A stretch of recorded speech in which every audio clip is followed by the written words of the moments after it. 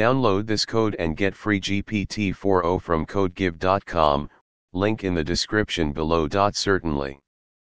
NumPy is a powerful library for numerical computations in Python, and understanding how to index and slice arrays is crucial for effective data manipulation.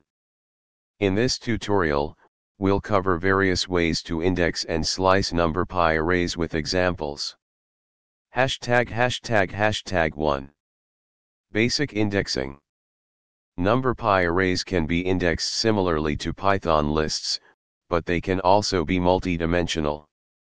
Here's how you can create a NumPy array and access elements. ###2 Slicing.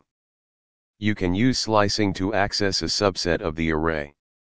###3 Multi-dimensional arrays.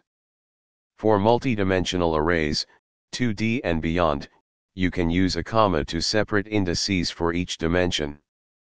###4 Slicing in multi-dimensional arrays.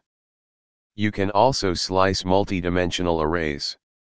###5 Boolean indexing. Boolean indexing allows you to select elements based on conditions. ###6 Fancy indexing. Fancy indexing allows you to select elements using integer arrays. ###7 Modifying elements. You can also modify elements in an array using indexing. ###8 Using np.9_ for 2D indexing. np.9_ is useful for selecting rows and columns simultaneously.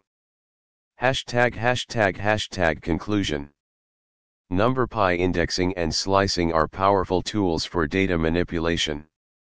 Understanding how to use basic indexing, slicing, Boolean indexing, fancy indexing, and more will greatly enhance your ability to work with numerical data in Python. Feel free to experiment with the examples above to get a better understanding of how NumPy indexing works. If you have any specific questions or need further examples, let me know.